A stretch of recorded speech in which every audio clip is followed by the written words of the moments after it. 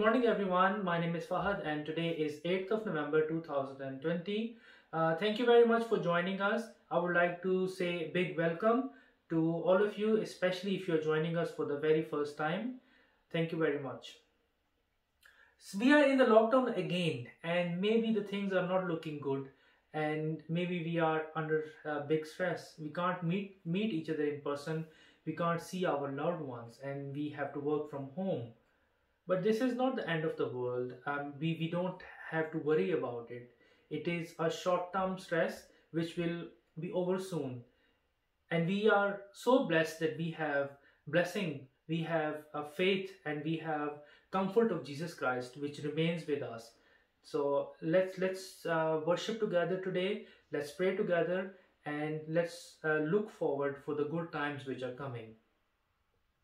And today is also a Remembrance Sunday, which is a day to honor and give praise to those people who have fought for us to keep this country free. So we are not in the church. We cannot honor them in person, but we can observe 1 minute silence during this service. So let's give them praise and honor and observe 1 minute silence now for them.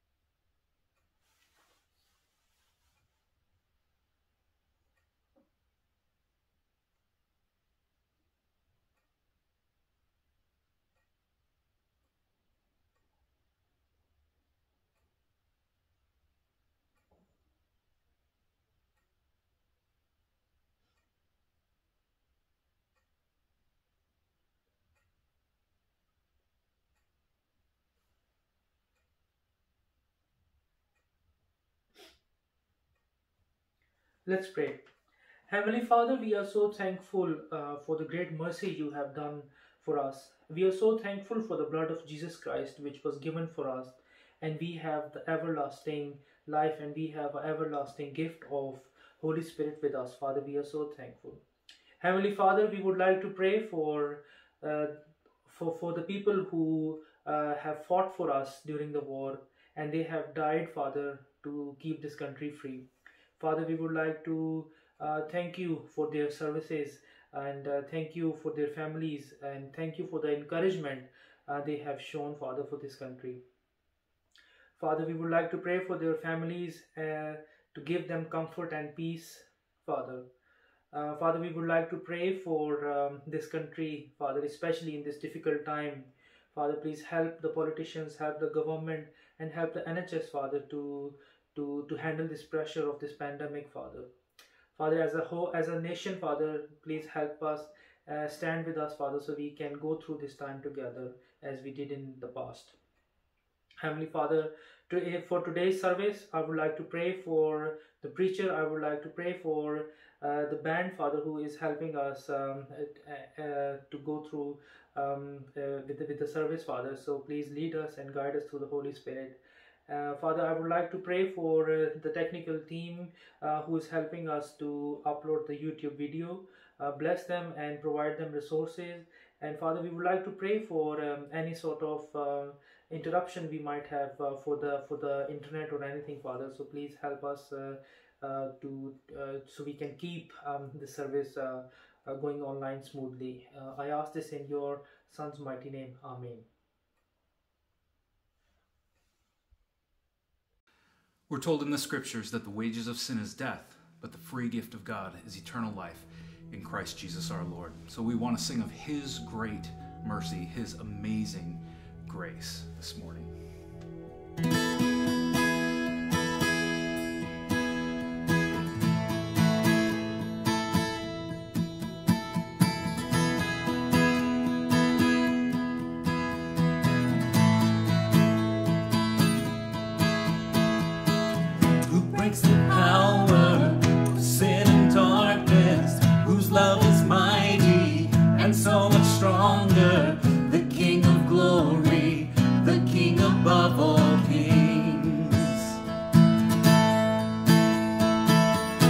shakes the whole earth with holy thunder, and leaves us breathless in awe and wonder.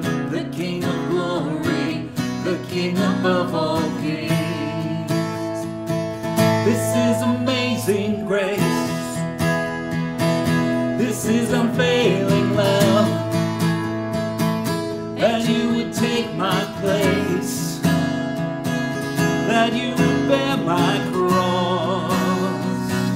You laid down your life, said I would be set free. Oh, Jesus, I sing for all that you've done for me.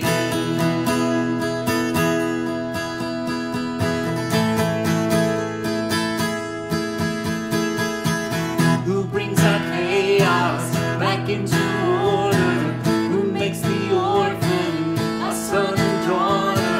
The King of glory, the King of glory, who rules the nations with truth and justice, shines like the sun in all of its brilliance. The King of glory, the King above all kings. This is amazing grace. This is unfailing love, that you would take my place, that you would bear my cross. You laid down your life, that I would be set free.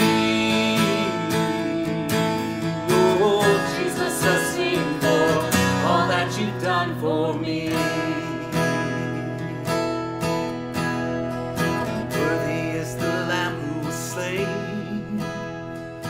Worthy is the King who conquered the grave. Worthy is the Lamb who was slain. Worthy is the King who conquered the grave. Worthy is the Lamb who was slain. Worthy is the King who conquered the grave. Worthy is the Lamb who was slain. Worthy, worthy, worthy. Yeah, this is amazing grace. This is unfailing love, that you would take my place, that you would bear my cross. You laid down your life, that I would be set free. Oh, Jesus, I sing for all that you've done for me. This is amazing grace. This is amazing grace. This is unfailing love, that you would take my place, that you would bear my cross. You laid down your life, that I would be set free. Oh, Jesus, I sing for all that you've done for me.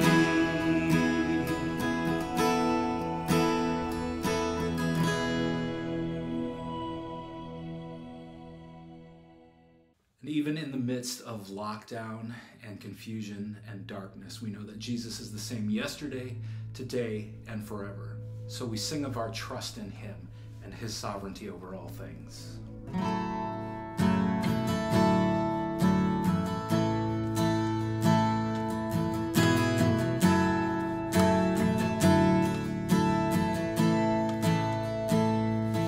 Every nation, every throne upon your shoulder, every government will bow at your command. Even as the hearts of men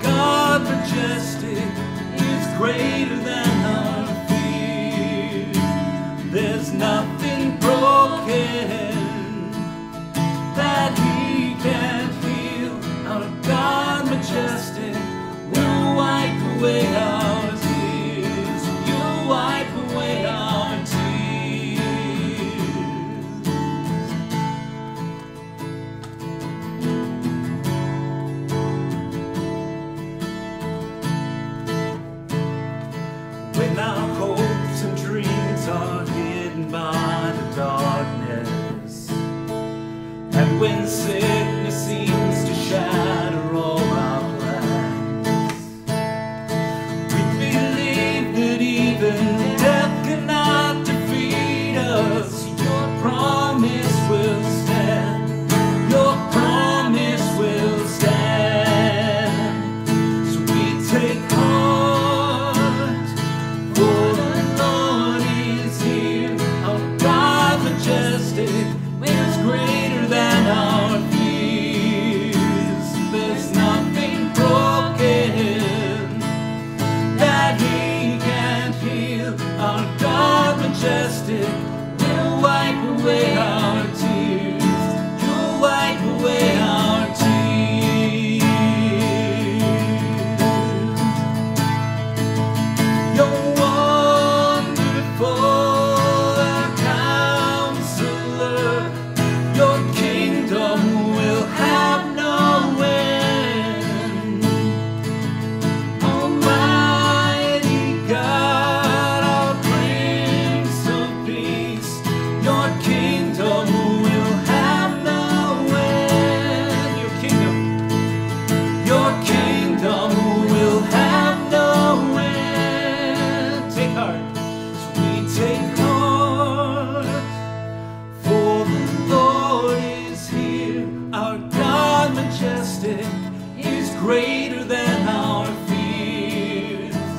There's nothing broken that He can't heal. Our God majestic will wipe away our tears. We take heart, for the Lord is here. Our God majestic is greater than our fears.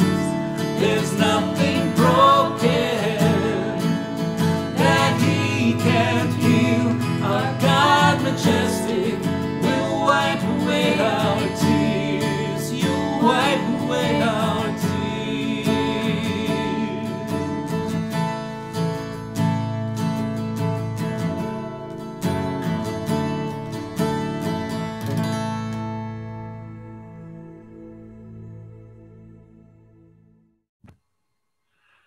Hi.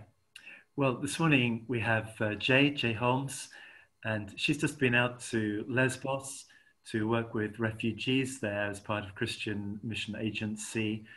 We know from the news that the big refugee camp, Moria camp, was burnt down, and then the refugees had to live in the open. That left them quite a lot of problems, didn't it, Jay? So how were the people when you found them there on Lesbos?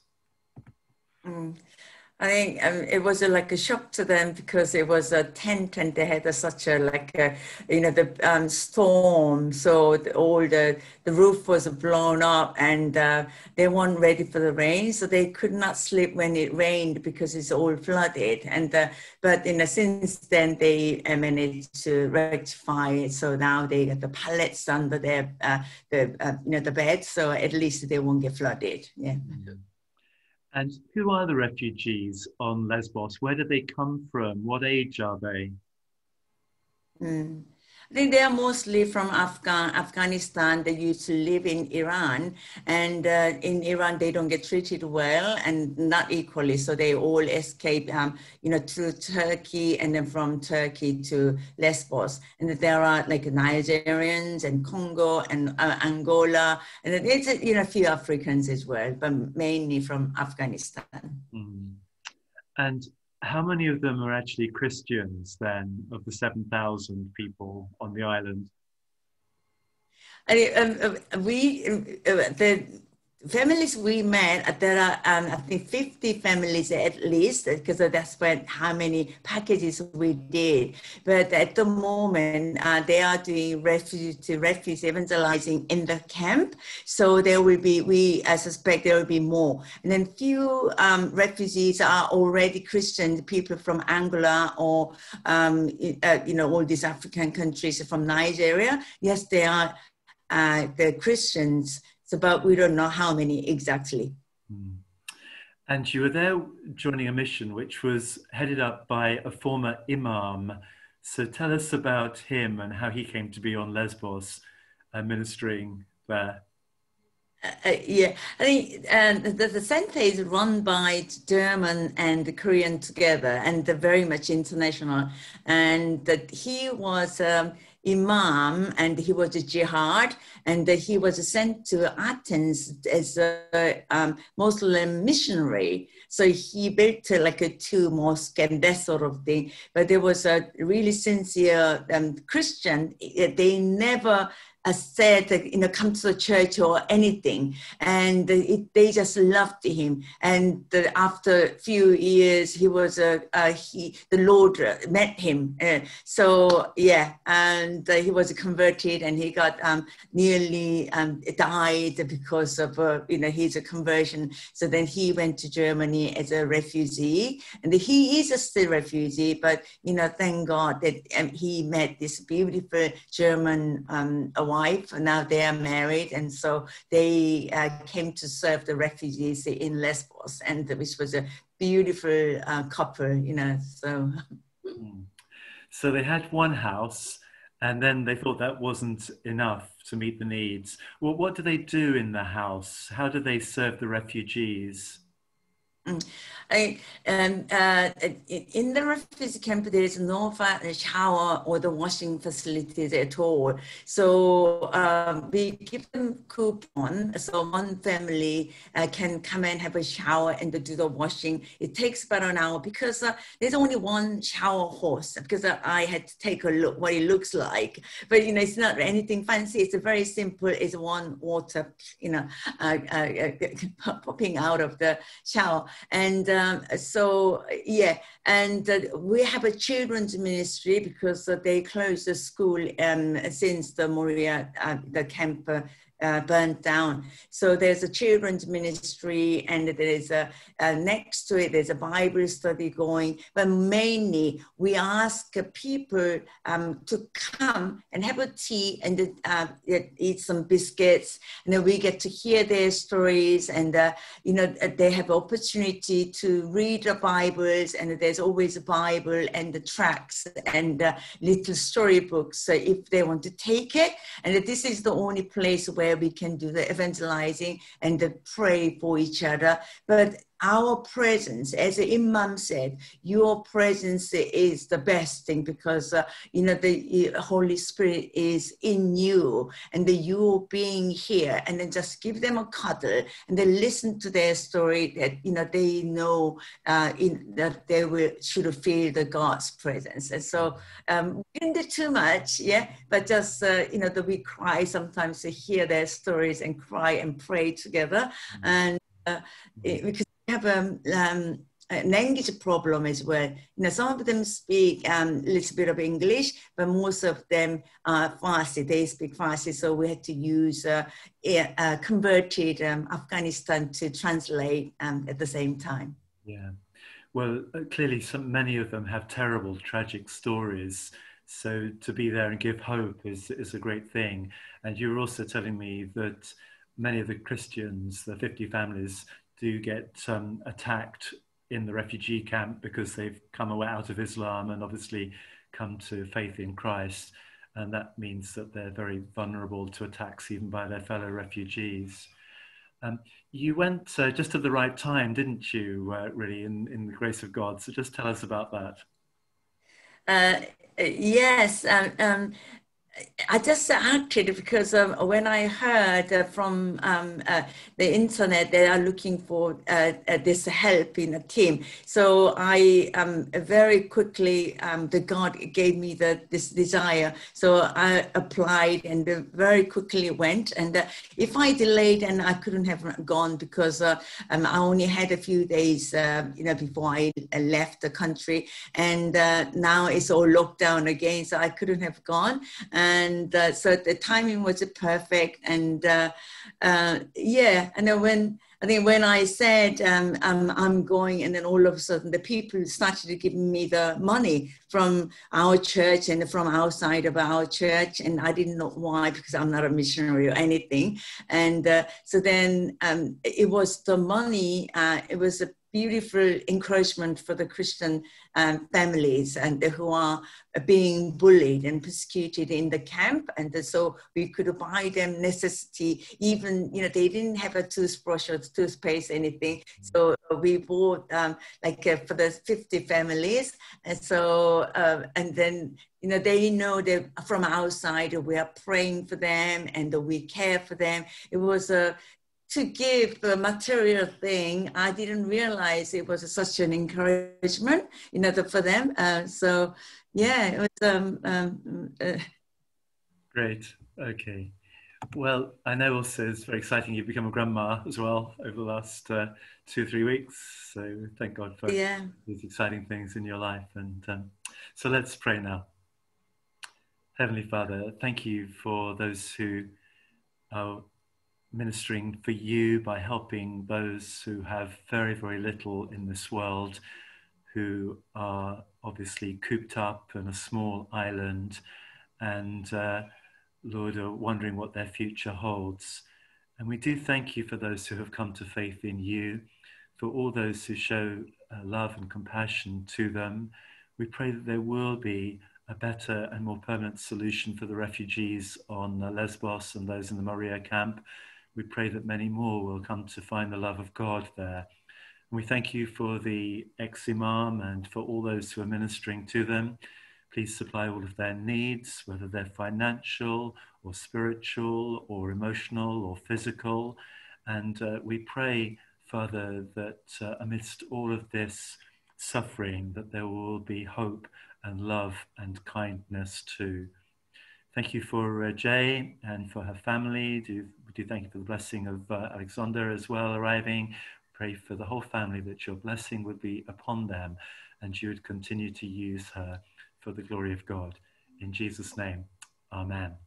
Amen. Okay, great to chat, Jay. Thank you very much for telling the story. Yeah. Our God is a great big God. Our God is a great big God. Our God is a great big God, and He holds us in His hands. Our God is a great big God. Our God is a great big God. Our God is a great big God, and He holds us in His hands. He is higher than a skyscraper, and He's deeper than a submarine. He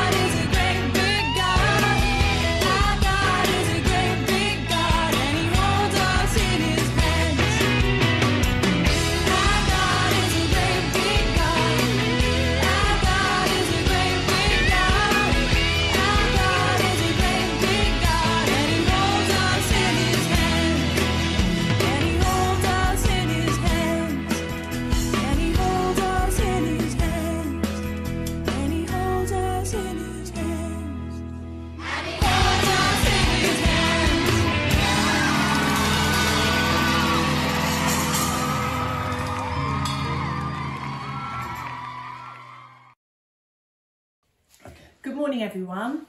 Later, Mark will be teaching us from Romans 6, and right now in our kids lot, we are going to have a look at one of the verses from that passage. And the verse we're going to be looking at is Romans 6:23.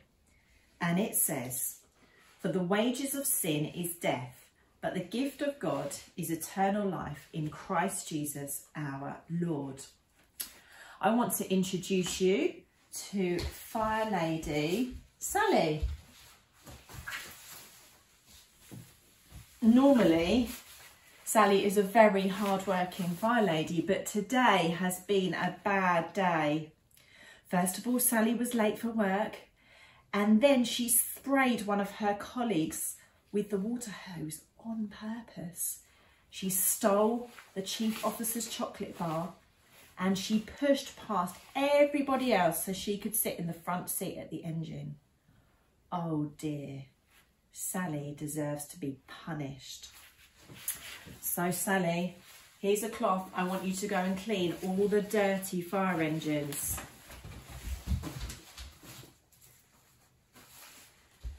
Sally deserves to be punished, and we are just like Sally. We deserve to be punished too, because we do lots of bad things. The Bible calls those things sin. Sin is when we do bad things that make God sad. And the punishment we faced is much worse than Sally's punishment. The punishment for sin is death. Can you see that in the verse? For the wages of sin is death. But, and this is a wonderful but, although we deserve death, we are given eternal life. We all love getting presents, don't we? We've got Christmas coming up. I wonder what you're hoping to open. We are given presents. We don't earn them. We don't give people money for them. They are given to us freely. And God gives us the greatest gift we could ever receive, and that is eternal life. Living forever with God. That is the greatest gift. And it's given to us freely. We don't earn it, and we definitely don't deserve it. We are given the gift of living with him forever. And that gift is only made possible through Jesus. Do you see that in the verse? But the gift of God is eternal life through Christ Jesus our Lord. We can only get this gift because of Jesus. What a wonderful God we have. How amazing is he? We deserve death, but we are given eternal life through Jesus as a gift. Why don't we say that verse together? For the wages of sin is death, but the gift of God is eternal life through Christ Jesus our Lord. Romans 6:23. Let's pray as we finish. Oh, Father God, we praise you. You are amazing. We deserve death, and yet you give us eternal life. You are wonderful, and we praise you for your grace, your forgiveness, your kindness, and most of all for Jesus, because he makes it possible for that gift to be given. Amen. Let's pray. Heavenly Father, thank you for a new day. Thank you for the opportunity, Lord, to connect together online and to pray together as a church. We proclaim, Lord, that you are Alpha and Omega, that you are creator and sustainer of all that we see around us. We proclaim that you are high above us, that your thoughts are higher than ours, that your ways are much higher than ours. And that as we come to you now, Lord, we thank you for the confidence that our prayers are heard by you, that we have direct access, Lord, to your throne, that we can come before you and cry, Abba, Father. Father, we pray that you forgive us, Lord, for our trespasses and our sins. Forgive us, Lord, for the times that we have rebelled, that we have not placed you, Lord, in the center of our lives. And even as we come and seek you, Lord, we pray that you speak to us through your Holy Spirit. Dear God, we pray for Hope Hoppers and as various church members continue to reach out to families and children who do not know you. May you continue to grant us opportunities to speak about your love and your amazing work on the cross. We pray for the Windows of Hope project and that it will speak to lots of people in Sutton about the hope in Jesus we celebrate during the Advent season. May the window displays communicate how amazing that Jesus came to us as a human baby so that he could save us. We also pray for the ongoing developments in the United States of America election. We pray for peace and calm amongst the political leaders as well as the citizens. We pray your church in America will be a beacon of hope and unity and that they will heal any divisions by causing people to see that you are their ultimate leader and that your grace and mercy is what they need. Heavenly Father, we pray for the ongoing youth work at Hope Church with Ignite and Epic, as well as different Bible study groups. May they continue to speak the needs of the different young people who attend and be a place that they will learn more about you and your word. We pray that they will have the courage to really practice your word in their everyday lives when they go to school or college and when they interact with their families and friends. We pray for the youth leaders that you will bless them with wisdom and your leading as they plan, but also continue to strengthen and sustain them in their own personal lives as they grow in you. We also pray for all the young people who are continuing to attend school and university amidst all the ongoing restrictions. Please help them to keep safe. We pray that through our personal witness or the ministry of organisations like Christian Unions, that there will be lots of opportunities for young people to hear of your grace and be encouraged by your word. Father, we pray for the leaders in Hope Church Sutton, that you continue to grant them wisdom and your leading as they plan all the different logistics in response to the ongoing restrictions, but also how best, Lord, to be a shepherd to your flock. We pray for all the work that's going on now through the home groups, through the women's ministry, through the International Cafe. We pray, Father, that even as these go online, that you will grant the leaders wisdom as to how to use these opportunities, Lord, to speak of your great grace and love and mercy. We pray for opportunities also for people to connect individually, to help others, Lord, to grow in you. Father, we pray also for ongoing situations, Lord, in our world. We remember the situation in Nigeria. We pray for peace. We pray for unity, Lord, amongst your people there. We pray that your church will rise up as a beacon that will convey hope and be an ambassador, Lord, of your love to the people around them. Father, we pray that you continue to help leaders in this country, Lord, know how best to balance all the different competing priorities around finance, safety, and the health, Lord, of the nation. We pray for those that are on the forefront in the health system or in education, that you will help them to be able to do their jobs well amidst all the uncertainty. We pray for those in our church, Lord, who might be going through a tough time, whether it be work-related, finance-related, or through difficult relationships.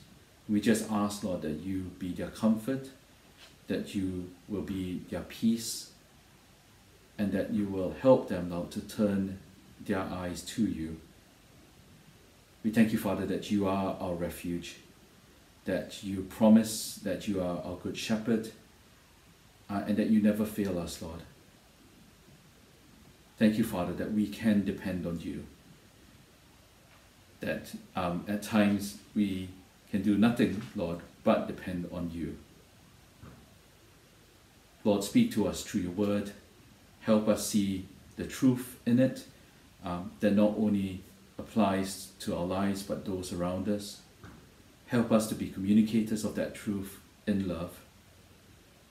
And help us, Lord, to be generous in our love and kindness for people who really need that, Lord, around us. So help us as a church, Lord, to be humble before you, to realize that through this time of uncertainty and anxiety, that we have a sure hope, Lord, in you. And let us now all pray together the words that you taught us through the Lord's Prayer. Our Father in heaven, hallowed be your name. Your kingdom come, your will be done, on earth as in heaven. Give us today our daily bread. Forgive us our sins, as we forgive those who sin against us. Lead us not into temptation, but deliver us from evil. For the kingdom, the power, and the glory are yours, now and forever. Amen.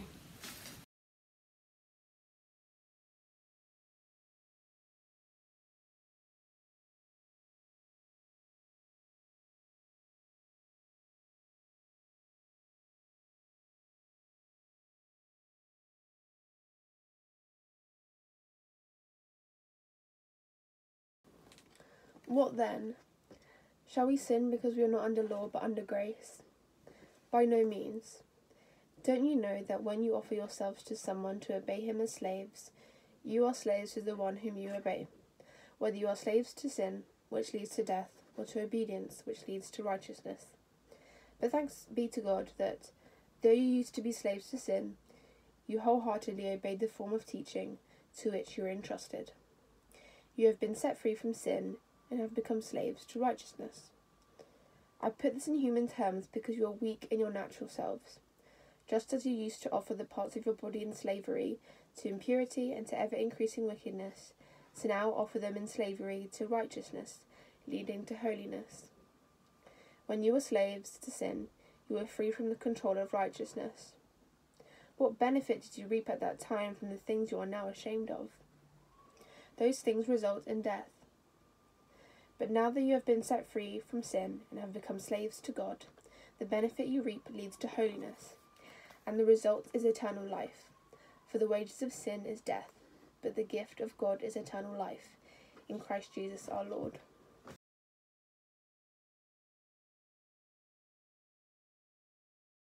Hi everyone, welcome to Hope Church Sutton. My name's Mark Fossey, I'm one of the pastors at church. Sadly, of course, we're in lockdown again, but here we go. We're going to have our sermon now. Before we have our sermon, before I pray, I've got a question for you to discuss with the people in the room with you, or if you're on your own, you just have to think about it yourself. Here's my question. I want you to imagine that I could promise you personal exemption from the coronavirus laws. So as of now, you and you alone and your family, you are allowed to do anything you want and the coronavirus laws do not apply to you. Right? I want you to imagine and just quickly discuss for a moment what you're going to do this week and this month. What you're going to do with your life now that the rules, the law, do not apply to you. Go for it.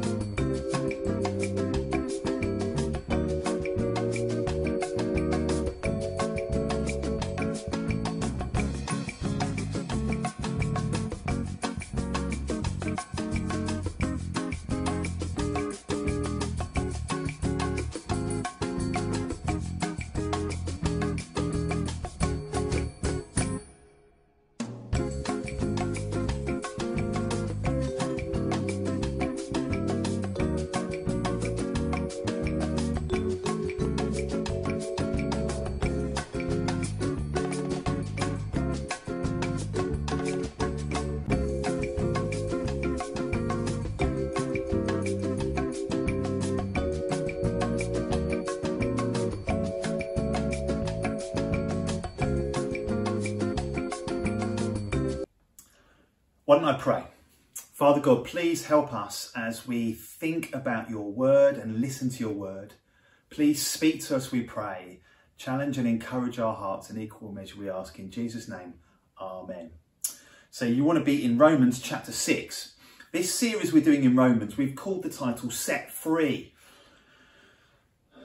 All of us are sinners. That's what it teaches us. Whoever we are, whatever we've done, some worse, some better, but all of us are sinners. And all of us can be justified by faith. If you believe in Jesus, then he dies for your sins and you're forgiven. And that means you're set free. You're set free in many ways from an old you to being a new you. You're set free, first of all, from being under sin, being in Adam. And instead, we're under righteousness. That's the new change. We were under condemnation, judgment for our sin, but now we're under grace. Grace is what covers us. Whatever we do, wherever we go, we're under grace. We used to be under the sentence of death because of our sin, but now we have eternal life in Jesus Christ. And we used to be under the law, the Old Testament law, bound by the law, but now we're no longer under the law, but we live by the Spirit. And that's to come in chapter 7. This idea of being under something is what rules you or controls you. It's the sentence you're under. If you're a Christian, you are under grace, you are living under righteousness, you're living under the realm of life and in the Spirit. And that's what Christianity is all about. That's what life as a Christian is about. Last week we talked about how, well, if we're saved by grace, then whatever we do, does that mean we can do anything we like? And Paul says, by no means. And he gave this clear illustration that comes out through baptism. The old us died, as if when you go under the water, and the new us is alive. If that's who you are, the old you is dead and the new you is alive, then be who you are. Be the new alive you. And in many senses, today's talk is an identical replica of last week, except it's a different illustration. It's an illustration about boss. And so here's my first point. Who's the boss? Sin or righteousness? Paul starts this section from verse 15 with a question. What then? Shall we sin because we are not under the law, but under grace? You see where he's coming with the question? As I showed you a minute ago, we're not under law, we now live by the Spirit. Well, if we're not under law and religious rules and the rules of the Bible don't count for us anymore, the right question you might ask is, does that mean I can do what I want? Does that mean I can get away with whatever I want? We were asking that question a minute ago, weren't we? When this idea of, if I was exempt from the laws of coronavirus, does that mean I can do what I want? We all understand that instinct of, I'm free so I can do what I want. Now, that's a lot like the question Paul asked last week. And his answer again is by no means. And he gives an illustration, not about death and life, but about bosses. He actually uses the language of slavery. Don't you know that when you offer yourselves to someone as obedient slaves, you are slaves of the one you obey? Whether you're slaves to sin, which leads to death, or to obedience, which leads to righteousness. Here he's saying, look, if you're set free now from sin because we're under grace, okay, in your freedom, which way are you going to live? You can either live for sin or you can live for righteousness. Now, he uses the language of slavery. We have a difficulty with this language of slavery in our day and age because slavery in our mind brings up images of kidnapping African people and taking them to the New World and the appalling abuses of slavery. Okay. The reason Paul uses this language in his context, many hundreds and thousands of years before that, was because, as he puts in verse 19, I'm using an example from everyday life because of your human limitations. In other words, he's looking around him in the first century and go, oh, slavery is a great illustration of the Christian life. Now, I don't actually think it's a great illustration for us because our culture is different. So I'm not going to use the language of slavery just because of the connotations it brings up in our minds. I'm just going to use the language of boss because that's what slavery is. A slave is someone who has an owner whom they have to obey. And all of us who have jobs know about having a boss, someone we've got to obey. So I'm just going to use the language of boss rather than slavery because that's the context for us. And the question is, who's your boss? Sin or righteousness? In your freedom, you're not under sin anymore. You get to choose in your life, in your freedom, who am I going to live for? Sin or righteousness? I don't think we realise this, but when we make this choice, one of these two, we are putting ourselves under a new boss. That's the point Paul's making. Do you not see that when you choose this path, you're choosing a new boss, or choose this path, you're choosing a new boss? Who am I going to let rule me, dictate, or have authority over me? Is it going to be my sin or righteousness? Which am I going to choose? And he says, sin, which leads to death, or obedience, which leads to righteousness. Now, we'll explain more about those as we go through. But you see the point he's making. I've just been set free from death. Do I want to now let sin rule me, which leads to death? Some Christians do this. Christians, I should say. That is to say, they think, well, I can do what I want. I'm free. And so I will. I'll live for myself.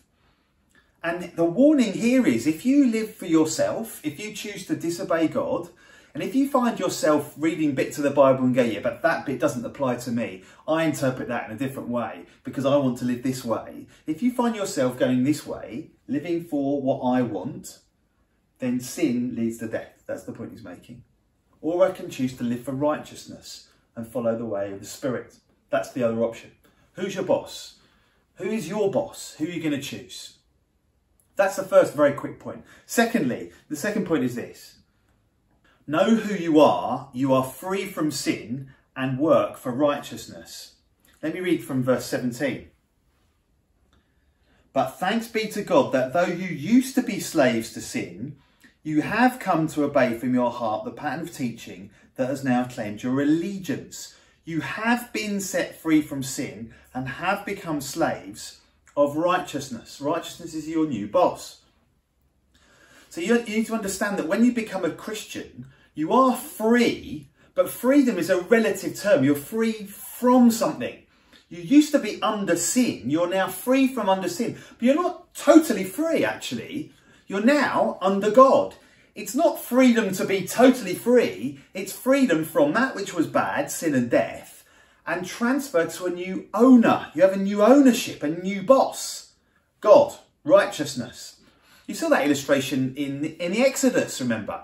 The Israelites were slaves in Egypt, and God, by mighty powerful miracles, brought them out of slavery in Egypt, but he brought them to Mount Sinai where he was. And he said, now, I am your God and you are my people. They've transferred ownership from Pharaoh to God.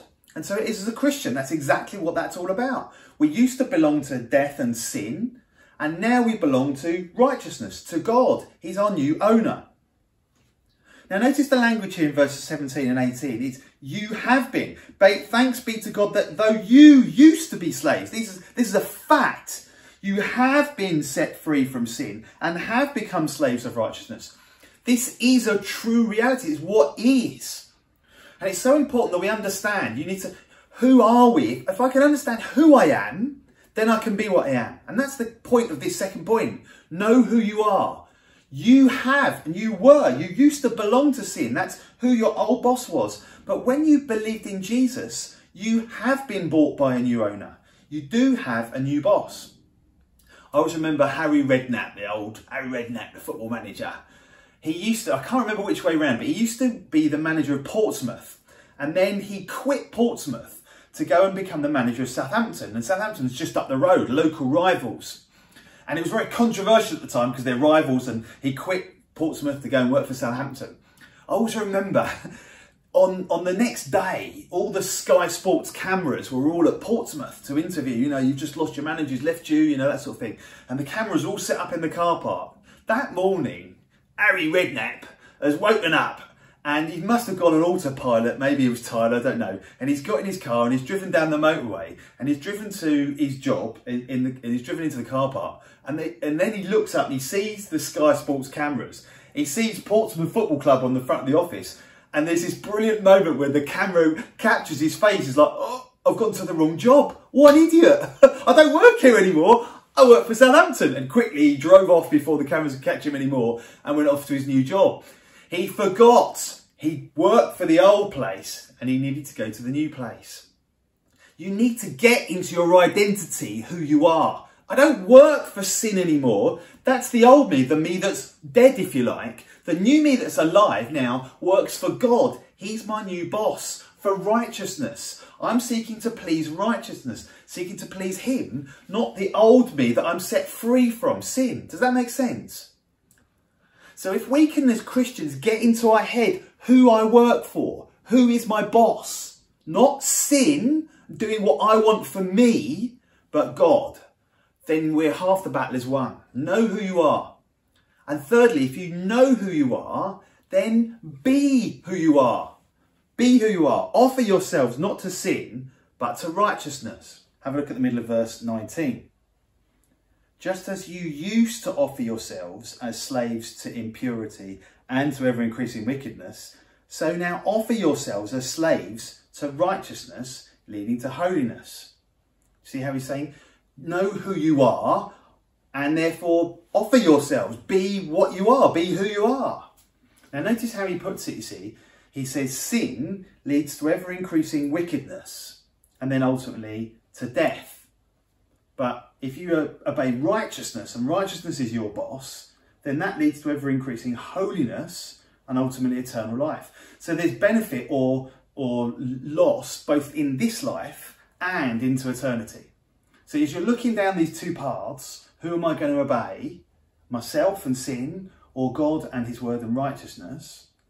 I'm looking at benefits now and into eternity. So if sin is what I live for, it will damage my conscience, it will damage my relationship with Christians and God and God's word. One of the most common ways I've seen people give up Christianity is through inappropriate relationships of many different kinds. But relationships where I know, as I'm about to embark on this, I know this is not right. I know I shouldn't be doing this. And yet I'll self-justify. I'll tell myself, yes, but I feel loved and it makes me feel happy and this person fulfills me and I can't see that God would have a problem with this, although secretly I know in my heart of hearts he does. And so bit by bit what I'll do is I'll distance myself from, well, the bits of the Bible that make me feel uncomfortable, and eventually I'll distance myself from the Bible itself because just the Bible makes me feel uncomfortable. And so I'll distance myself from church because, well, that's where the Bible's read and that makes me feel uncomfortable. And besides, there's people there that might disapprove of this relationship I'm now in. And some of those people will go and find another church where everyone will tell them they're right. And they'll stop listening to the people that might tell them the hard things, and they'll surround themselves with people that tell them this is wonderful, this is the most wonderful thing, probably because they're doing it themselves. And bit by bit, my conscience becomes harder. Bit by bit, I self-justify and sin becomes normal. And by that point, I've drifted away from God. My relationship with him is on the rocks. I've prayed for ages and I've just drifted. Like a boat that's tied away from its moorings, just slowly, bit by bit, drifted away. And all because really, I didn't want righteousness to be my boss. I wanted myself, my pleasure, my sin to be my boss. Now I've seen that in other areas of people's lives. I've seen that with Sunday sports, and I've seen that with other hobbies. I've seen that just with a desire to live a comfortable life in a nice place. And bit by bit, rather than obeying righteousness, I'm obeying myself, my comfort, my sin. And bit by bit, imperceptibly, distance from God. Salvation becomes less interesting to me. Jesus is more and more distant. The Bible was something I used to read. And then death. Sin leads to ever more increasing wickedness. But the other way around is wonderful, you see. Imagine let's take the relationship example. Imagine I said at the beginning, I know this is in my conscience, I really want to do this, but I know it's wrong. And so even though this is hard, I'm going to say no. I'm going to say no to that relationship and yes to living under righteousness. And even though that's really hard, you'll see the benefit in your life. It will strengthen you in your faith. It will strengthen you in your confidence and in your assurance. In fact, funnily enough, as you say no in one area of your life and yes to righteousness, you'll find it easier to say no in other areas of your life. You'll feel more open in your relationship with God because you're living his way. You will know and be reading his word because that's what you chose rather than myself. You'll feel freer in your conscience. You'll feel right. And bit by bit, it will lead to eternal life as well as increasing holiness in this life. Increasing holiness isn't something that magically comes to you. It's by choosing day after day, bit by bit by bit, to live by righteousness rather than to live by sin. Why should I do it? Because that's who I am. He gives us two more reasons which are really helpful. One is to look back and see the negative. One is to look forward and see the potential future. It's like the Ghost of Christmas Past and the Ghost of Christmas Future. Have a look at how he talks about the past in verse 20.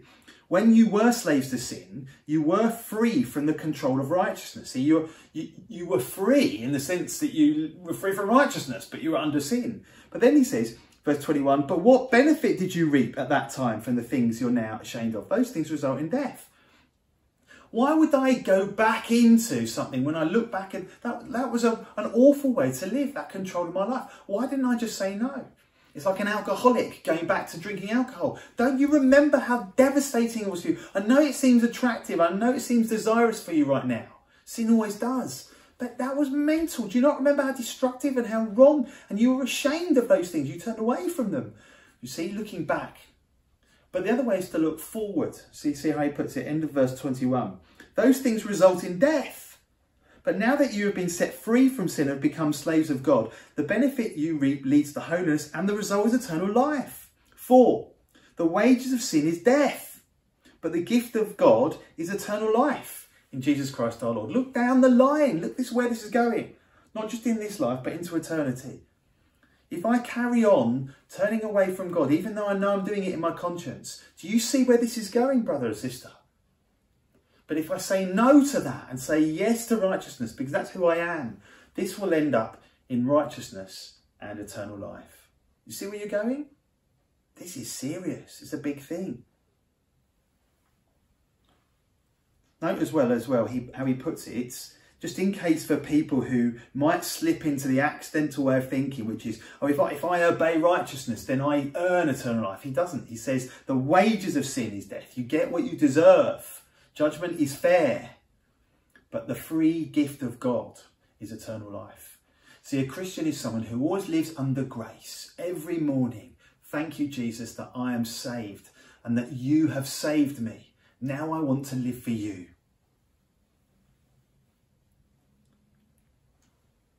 Let me ask you, who are you offering yourself to in your life right now? What does your conscience tell you? Maybe you're someone who's really drifted from God because you've made a big decision in your life and you can see that you're all drifting and you're already on that drift. Or maybe there's a certain area of your life, just one small part of your life, that you secretly know you are obeying sin rather than obeying righteousness in that area of your life. I want to encourage you, brothers and sisters, whichever it is, say no to it, turn away from it, repent. Now is the time, and come back and let God be the boss of that area of your life.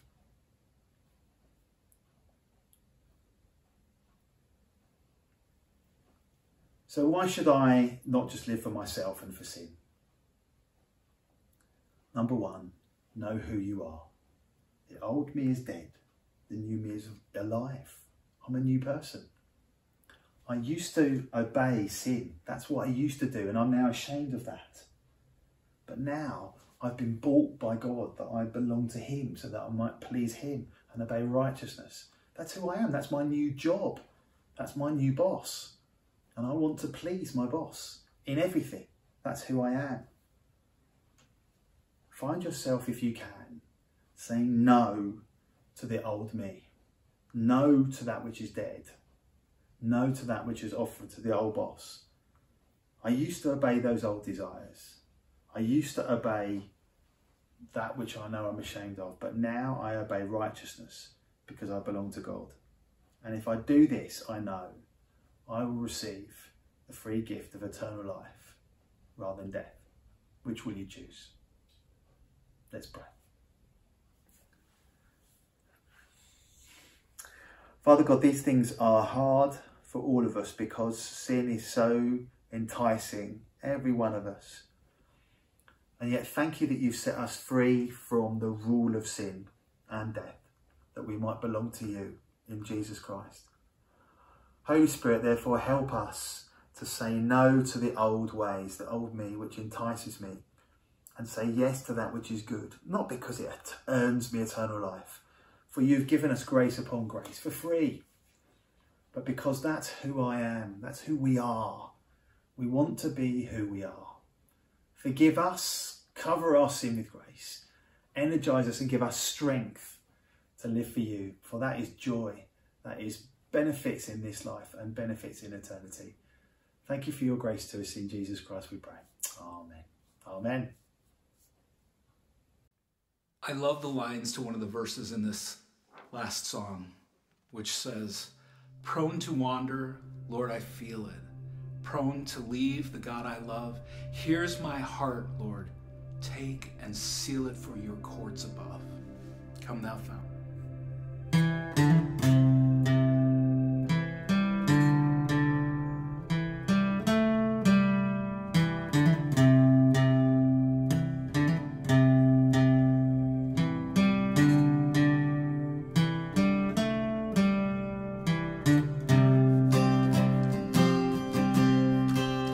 Come thou fount of every blessing, to my heart to sing thy praise. Streams of mercy never ceasing, call for songs of loudest praise. Teach me some melodious sonnet, sung by flaming tongues above. Praise the fixed upon it, mount of thy redeeming love.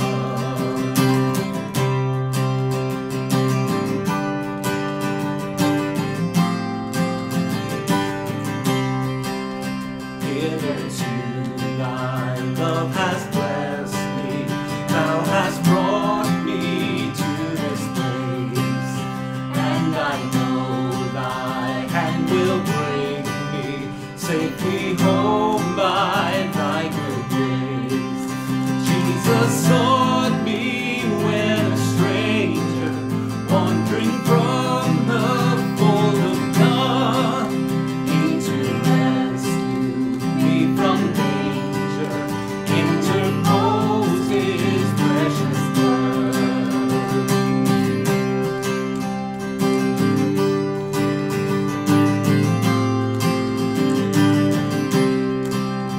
I was lost in utter darkness, till you came and rescued me. I was bound by all my sin, when your love came and set me free. Now my soul can sing a new song, now my heart has found a home. Now your grace is always with me, and I'll never be alone.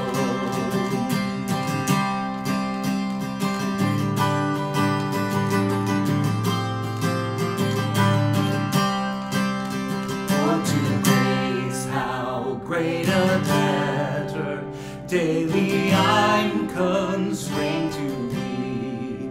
Let thy goodness like a fetter bind my wandering heart to thee. Prone to wander, Lord, I feel it. Prone to leave the God I love. Here's my heart, Lord, take and seal it for thy courts above.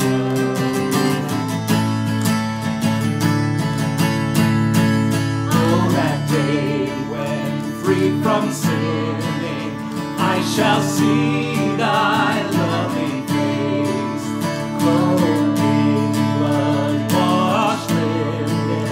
How I'll sing thy sovereign praise. And my Lord, no longer tarry, bring your promise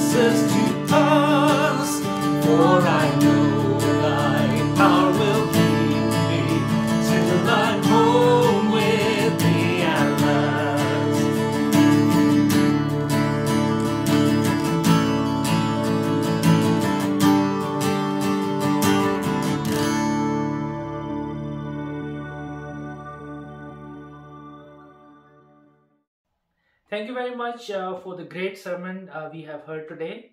And thank you very much for the great worship we have done together. It was really amazing and encouraging even in this lockdown. There are too many things which are going around in our church. We have tons of other stuff. You can find all details on the church website. We have Hope Hoppers. We have different community groups. So please feel free to go on the website and so you can find all details. And if you have any query, please speak to Mark or Tim, who are the pastors of our church. And don't forget to join us for a catch up after the church service.